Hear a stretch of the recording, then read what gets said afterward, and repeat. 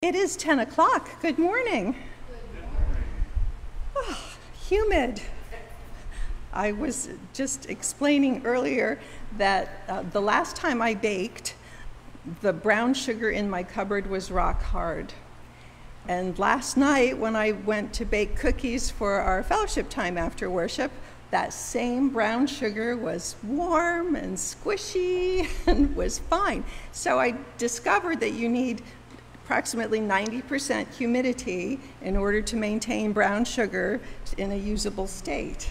I think we all feel a little bit like that too in this heat and humidity, a little warm and squishy, but I think worship will be wonderful. We are gathered here together in this space. We have people at home that come regularly or sometimes, so welcome to you as well. As far as announcements goes, I was going to say they're in your bulletin, but we don't have an announcements sheet. I don't have any announcements. Does anyone else have something to share? There's a picnic at Duffy's next week. Yes, thank you. Next Sunday after worship, there is a church family picnic at Duffy White Houses. There's a sign-up sheet below. If you haven't signed up and are able to come, please do so. Thank you for remembering that. It's a beautiful setting, and if we all pray really hard that the weather cooperates, perhaps it will. We'll see what God has in mind. Any other announcements? Then let us listen to the sound of the bell and the prelude as we prepare ourselves to worship God together this morning.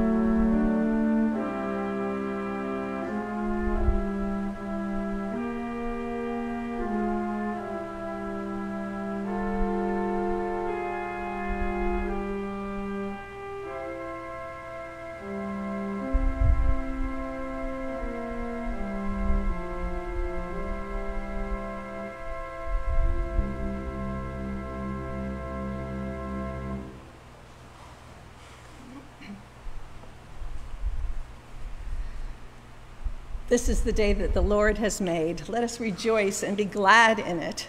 Grace to you and peace from God, our Creator, from Jesus Christ, our Redeemer, and from the Holy Spirit this day and always. Amen. Peace be with you. Our opening hymn, according to the insert, is number 227.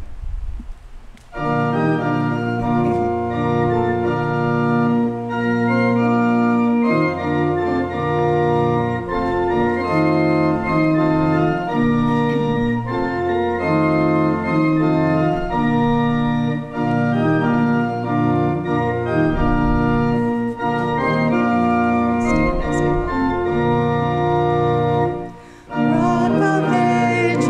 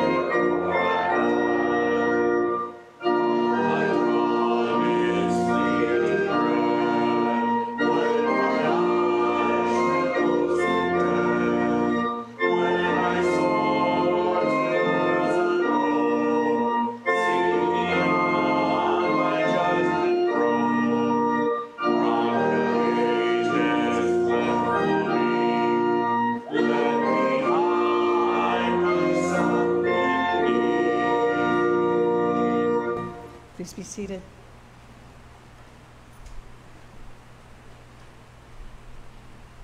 Our call to worship this morning and the following unison gathering prayer are printed in our inserts. Please join me in reading the call to worship responsively. Come, neighbors and strangers, prophets and seekers of justice, those who need a helping hand, and those who have something to offer. Whether your faith is weak or strong, come, let us be neighbors in this place, and let us worship God together. Let us pray. God of love and compassion, you call us to be people of compassion too, to experience in our living the lives of others, to laugh with their joys and cry with their sorrows. In this time of worship, speak to us again your words of love, and remind us again of what it means to be a neighbor. We pray in the name of Jesus, the ultimate neighbor. Amen.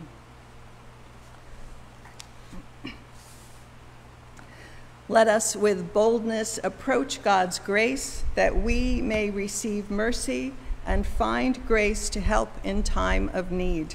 Let us confess our sins against God and our neighbor, reading together the litany of confession again from our inserts.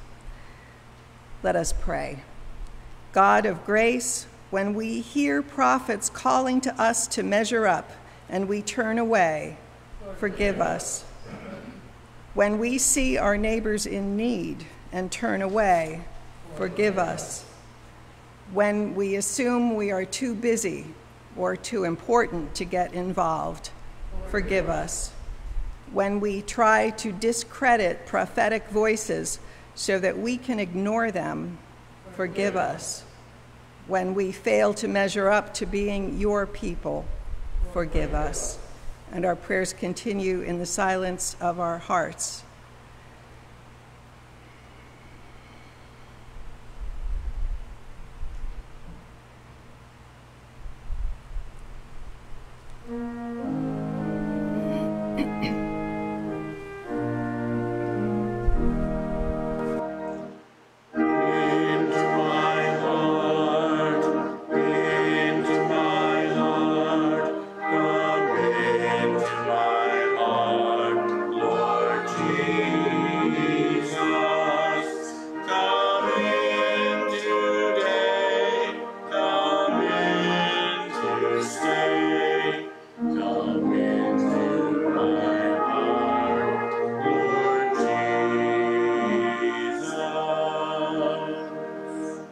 Hear these words of assurance of God's pardon and the law of Christ. Who is to condemn? It is Jesus Christ who died, yes, who was raised, who is at the right hand of God the Father, who indeed intercedes for us. So if anyone is in Christ, there is new creation. Everything old has passed away. See, everything has become new. Believe this good news and go and live in peace. Hear what our Lord Jesus Christ says. Love God with all your heart, with all your mind, with all your spirit and your strength. This is the first and greatest commandment, and a second is like it. You shall love your neighbor as yourself. On these two laws depend all the law and the prophets. This is the good news of the gospel. Therefore, let us stand and join our voices together in singing to the glory of God.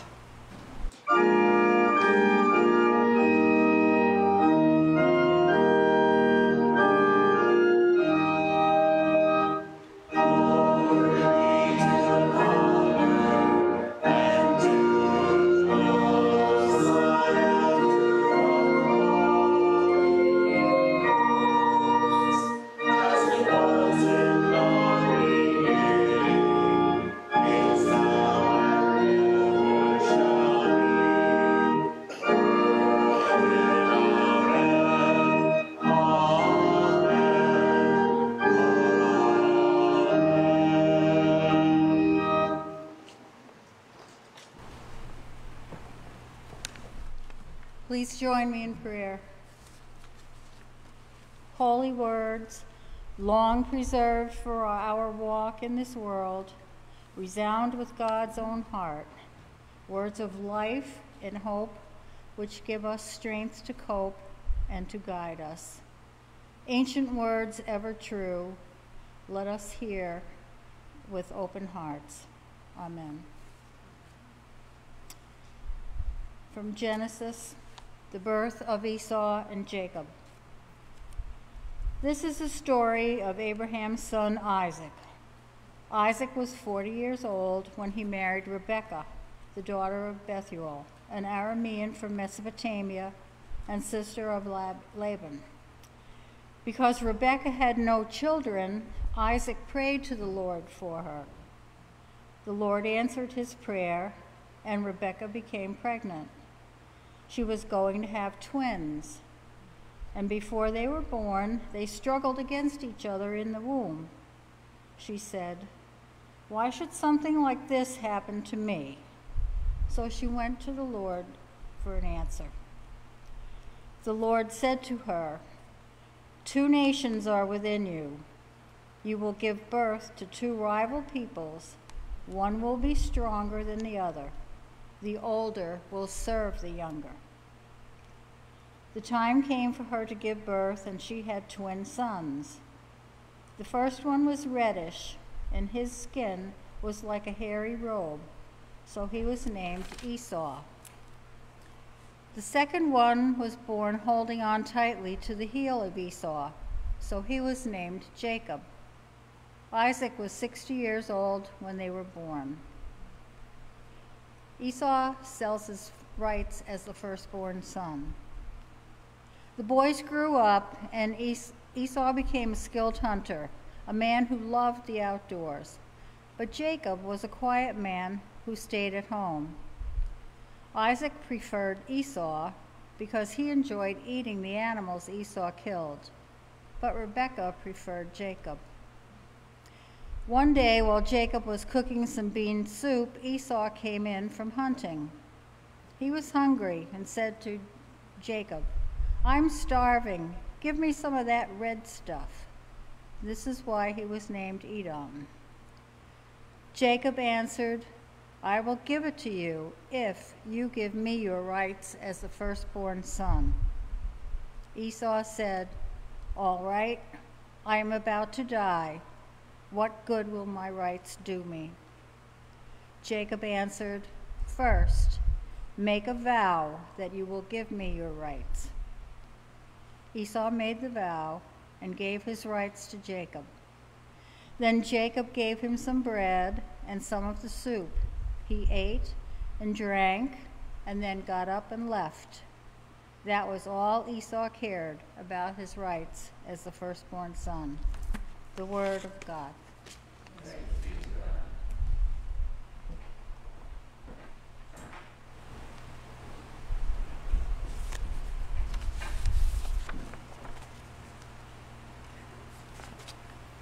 Our sermon hymn is number 304.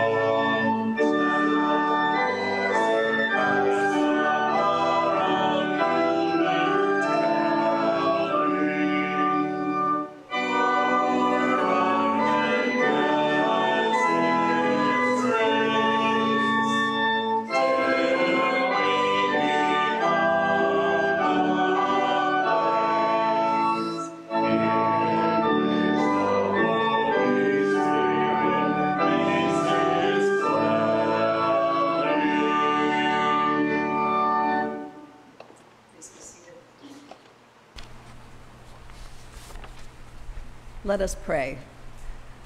O God, may the words of my mouth and the meditations of our hearts be acceptable in your sight, O Lord, our rock and our Redeemer.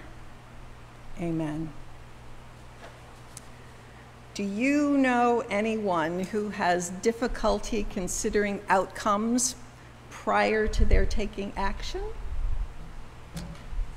Do you know anyone who is sly enough to take advantage of such a person for their own benefit? Is that fair? Does God bless both? So is God fair?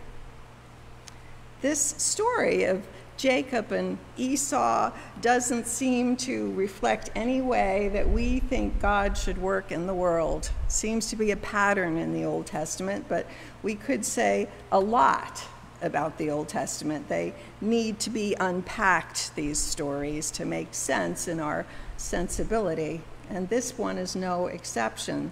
There are a couple of really noteworthy details that are embedded in this story, kind of glossed right through at the beginning. Rebecca was barren. She was unable to have children. She didn't have these twins for 20 years until Isaac prayed to God and said, please. It's kind of reminiscent of his own mother and father, Abraham and Sarah, who had no children and no children and no children. And finally, Isaac was born in God's good time. Another interesting detail is Rebecca speaks directly to God, and God speaks directly back to Rebecca.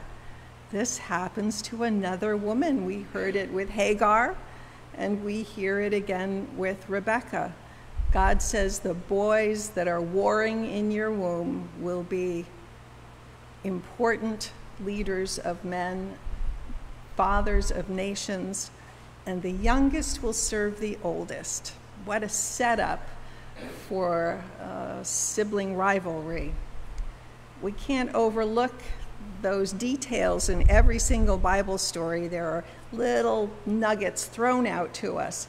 And we are tempted, I think, I know I am, from childhood on, we hear the stories of the men.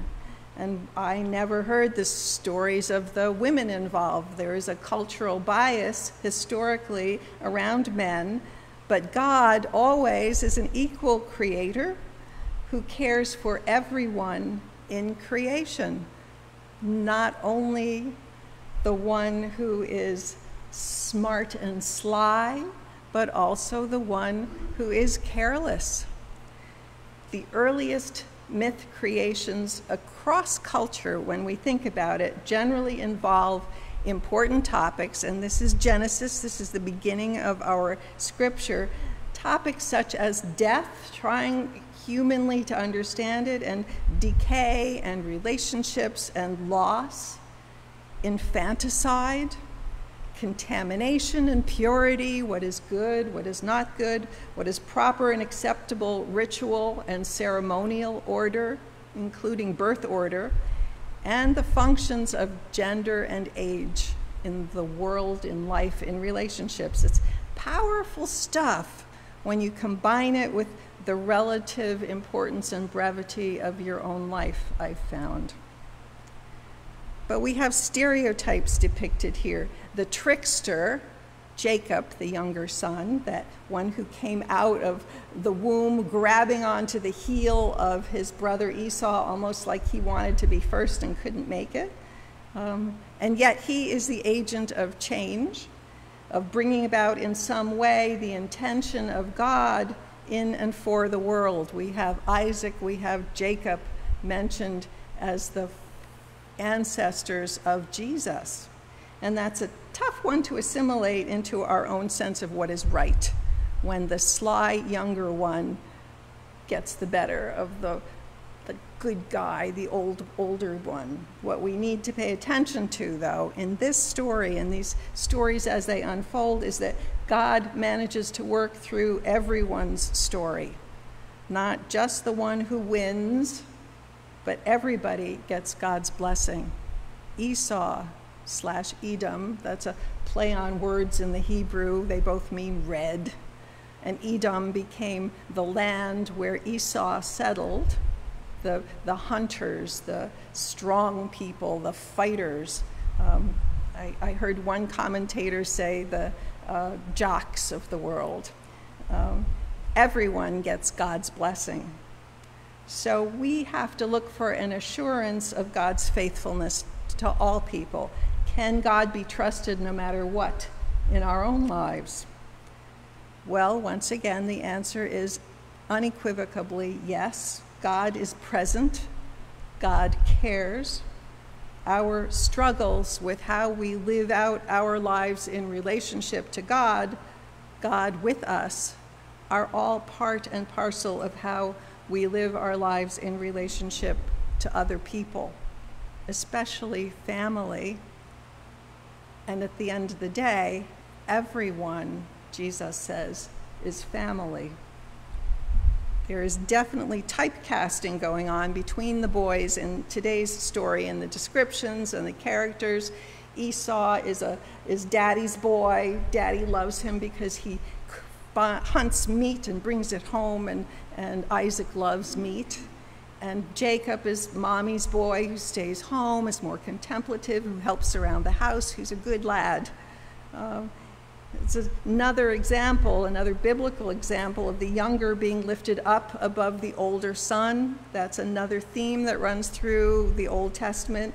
We have Cain and Abel, Adam and Eve's boys, who the story did not end well.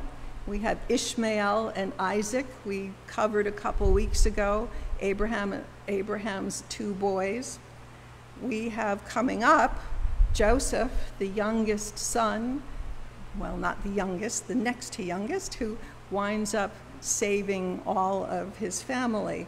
Family norms, then, are always brought into question throughout the stories in our scripture. Rivalries and family issues are raised. Family stories are sorted out from the beginning of time. Stories of favoritism. What can we learn from them about flawed people and imperfect families? And especially sorting out where God is in all this. Because the truth is, this is a very messy story, and it gets messier, much like life. We can't ignore how devious Jacob is. Jacob is downright sneaky, and he gets his, later on when his purported father-in-law becomes sneakier than he. We can't stereotype Esau, the older brother, as a dumb oaf and champion Jacob. There are no absolutes here, except attending to the power of God to make use of what there is available. There are paradigms that transcend culture and country. And I think about the Marvel comics. We have Thor and Loki, Norse gods.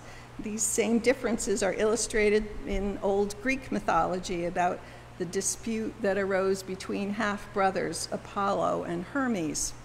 These are elemental issues.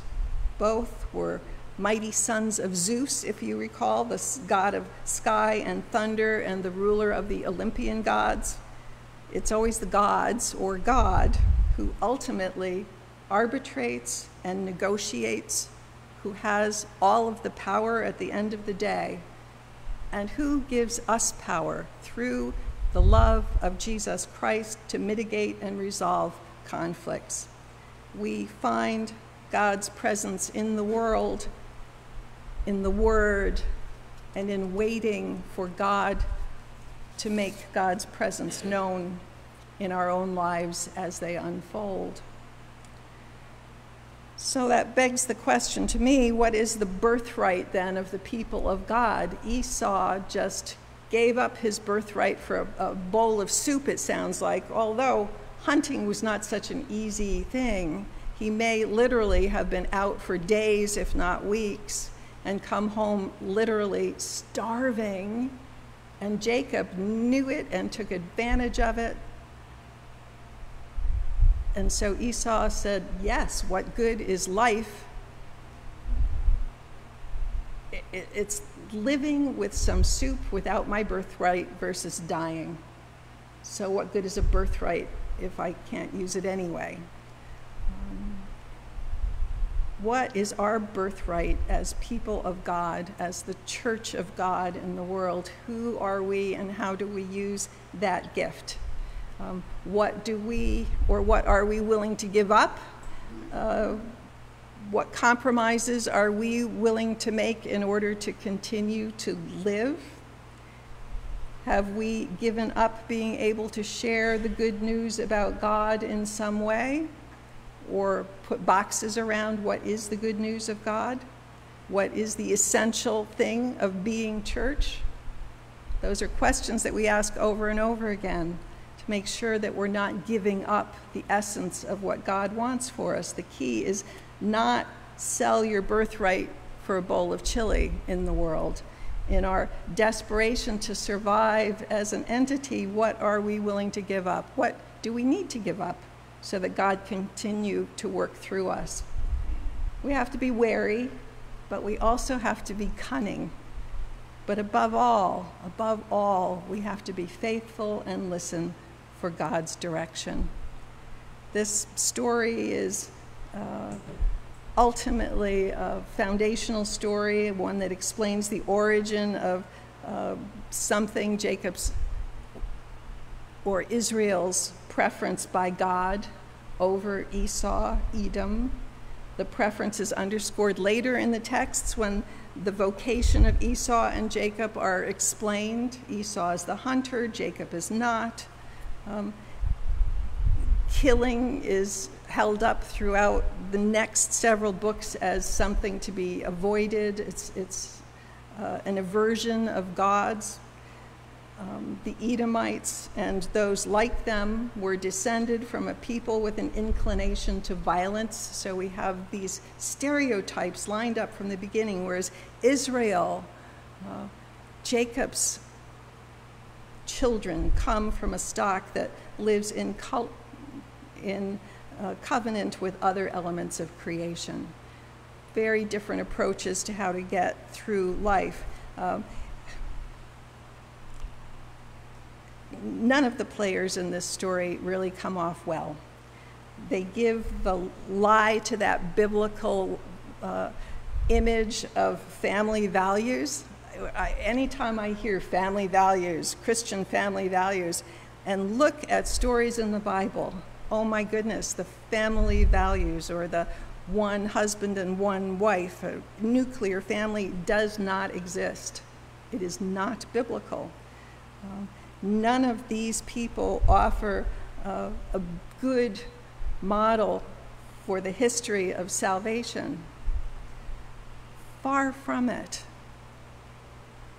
And because of that, we all can be encouraged, frankly, because who of us comes from a perfect family?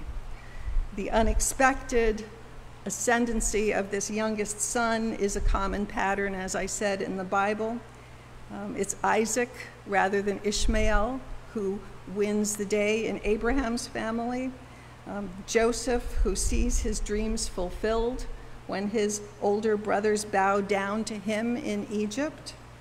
David, the youngest of all Jesse's sons, is anointed king by Samuel. And when his elder brothers cower in fear, the boy David emerges as victorious over Goliath. These stories run through. Similar Bible stories of the youngest son rising to prominence contradict expectations and legalities and conventions of society.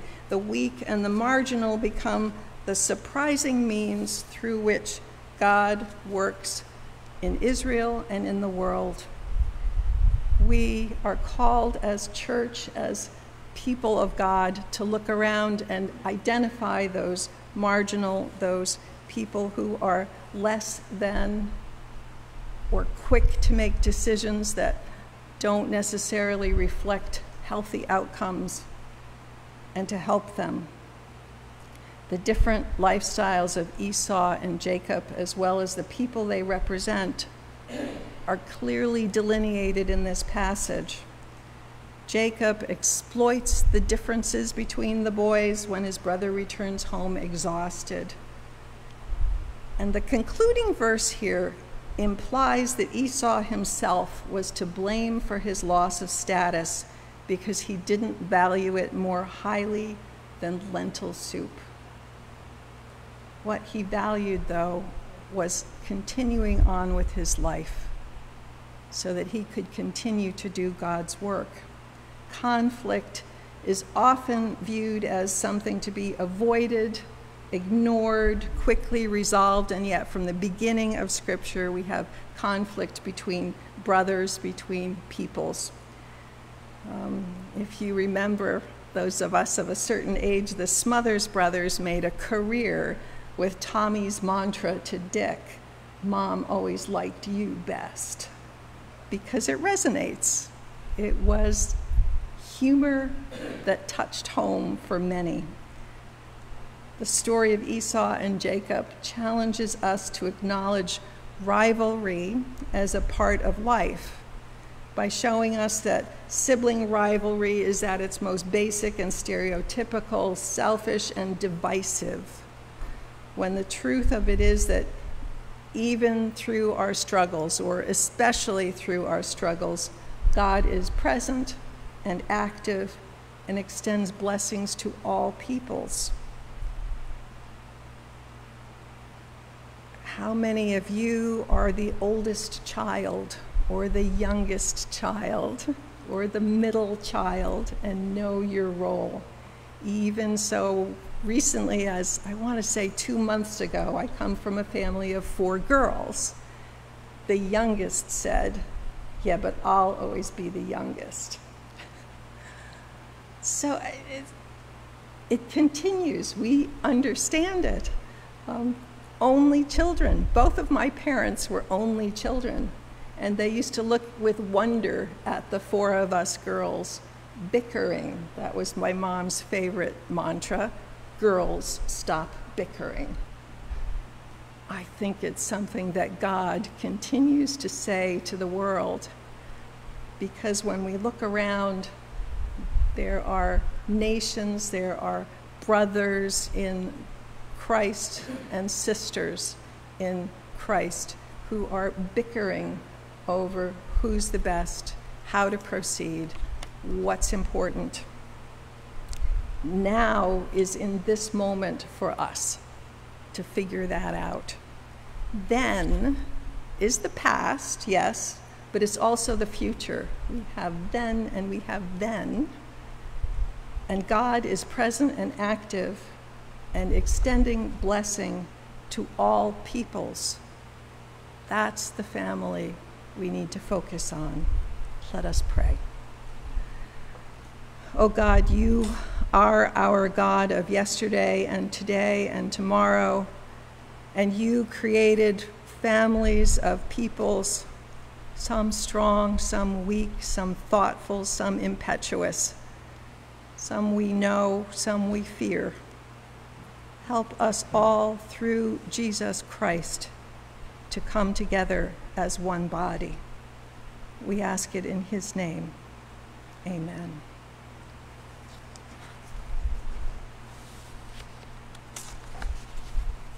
It is our time now to dedicate the gifts that we're able to bring to God's people to continue Christ's work in the world. Let us join our voices and stand together in singing the doxology.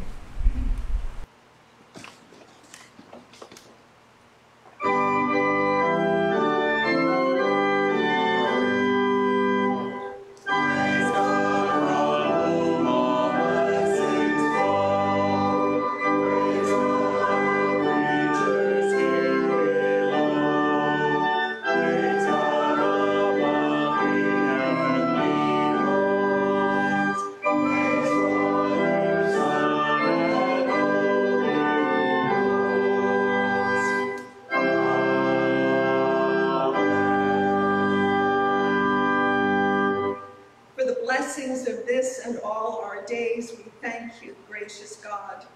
Accept, we pray, not just the offerings we give of money, but also of our lives, freely given in gratitude for all you have done for us. Use them both in this place and wherever you might direct us. We ask it in Christ's name. Amen. Please be seated. As we turn to God in worship, let us turn to God in prayer. God of grace and love, we rely on your love extended to us in all ways and at all times, extravagantly and with generosity. You entrust us with the gift of the good news of the gospel and invite us to be partners in sharing your message of grace.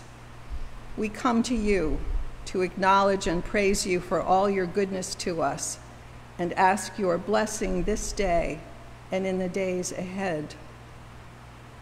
Source of life and hope, make us aware of our opportunities for witness and service, even in unlikely places and to unlikely people. Focus our attention on our responsibilities and not on the impact of what we're doing as your disciples. Take from us the desire for superficial success and strengthen our resolve to be faithful and responsive to the message of your inclusive love, so demonstrated in the life and death and resurrection of Jesus. O God of grace and glory, we give you thanks for the rhythm of the seasons and the constant provision for our needs in life. We are grateful for the commitment of those who look after our quality of life through food production, health care, and civic security. Bless each worker this day who is struggling to put food on the table and yet is faithful in showing up to help others. Oh God, we are aware of the injustices and ill division of wealth in our world and are mindful of the message of those who challenge our privileges, especially those we have taken for granted and have been so oblivious of. God of compassion, we pray for the many who are oppressed by crushing political and economic circumstances, those persecuted on grounds of faith or ethnicity or background or family history or where they live in the world. God, we ask you to empower and encourage and sustain those who are sick in mind, body, and spirit, the dying, those who care for them, that they may always be aware of the presence of your Spirit among them and in their daily lives, minute by minute. Oh God, we pray for all whose lives, however apparently insignificant and lacking in prestige and power, are attempting to be faithful to the gospel in Jesus' name, because they are confident in the inclusive love and mercy you have demonstrated in and through Jesus, in whose name we pray, saying, Our Father, who art in heaven, hallowed be thy name. Thy kingdom come, thy will be done, on earth as it is in heaven. Give us this day our daily bread, and forgive us our debts as we forgive our debtors. And lead us not into temptation, but deliver us from evil. For thine is the kingdom and the power and the glory forever. Amen. Our closing hymn this day is number 547.